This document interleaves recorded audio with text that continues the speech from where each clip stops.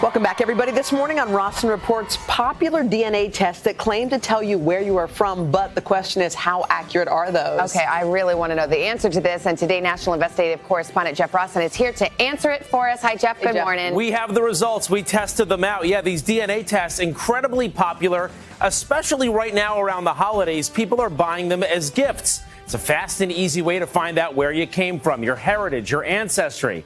But the big question, are they really accurate? This morning, before you buy them, we are putting 3 popular brands to the test. A simple test will tell you your ethnic origins. The claims are bold. You'll learn about your ancestry through your 23 pairs of chromosomes. Unlock your family history, trace your roots, all from a do-it-yourself kit that gets sent right to your home. To see if they work, we're trying them out using identical triplets from California, Kaylee, Kelsey, and Corey. Unlike regular siblings, they share the same exact DNA. We're going to test their ancestry today, and we're going to test 3 popular companies. We're going to start over here with Ancestry DNA, probably seen the commercials on TV, 23andMe, and MyHeritage DNA. So you're identical triplets. Right. Yeah. So within each company, the results should be exactly the same. They should be. I think so. And between the companies, they should be. They should be. All right, let's see. Let's do it. First up, Ancestry DNA. Okay, so the way this one works is you have to spit in it. Okay. All the way up to the line, filled with spit. Okay. They follow the directions to a T. That's so gross. Filling their test tubes with saliva. And pack up the samples. Next up, 23andMe. More spitting. A kit you can buy right from the pharmacy. On this one, too, you have to fill it up to the fill line. They spit and spit. Good. And seal this one up, too. On to the last kit, MyHeritage DNA.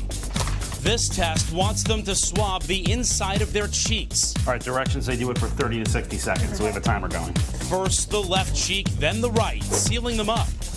All these samples ready to be shipped. Okay, I'm going to mail these away. I'll be back for the results. Okay. Bye, Jeff. We planned that.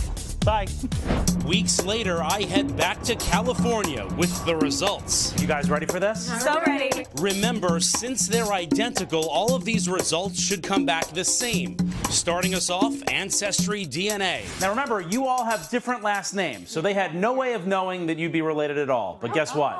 DNA match extremely high. Good. For each one of you, it gave the other 2 names as saying that you have a DNA match. Oh, that's interesting. It worked. Yeah, it works. Okay. All right. You want me to break it down even further for you? Please. Okay. Yeah. So according to Ancestry DNA, you're 93% European. Okay. Interesting. You have some Scandinavia in you, some Great Britain, some Iberian Peninsula. Okay. And 5% Middle Eastern. Yeah, it's accurate.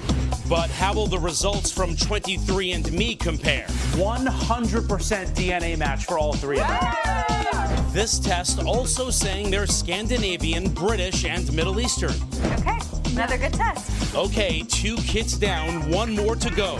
Will MyHeritage DNA match up with the rest? Another 100% DNA match. And I feel like I'm a game show host.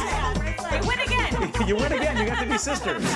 This one saying almost the same thing. They're Scandinavian, English, and North African. You see enough product tests on TV. Are you surprised at the accuracy of these? Yes. Yeah, very surprised. Makes you have confidence into really pursuing your heritage after going through this. The DNA doesn't lie. Sisters. I love Hoda and Savannah. As I'm doing this, they're like, oh, a bad one's coming. Yeah, no, I'm like, a bad one's coming. Yeah. No, see, we throw curveballs sometimes. And by the way, if you are curious about your background, you can buy all of these kits online for under $100 each. And it's not just people. You can actually buy DNA kits now for your pets. Oh, what? Dogs and cats. You can find out. to get them to spit in that little tube, though. Yeah, fill into the. I mean, right? Yeah, I don't know how that works. I don't either, but okay. That's the next Rossen Reports. All right. Yeah, it works. Thank you, Jeff. Hello, Today fans. Thanks for checking out our YouTube channel. Subscribe by clicking that button down there and click on any of the videos over here to watch the latest interviews, show highlights, and digital exclusives.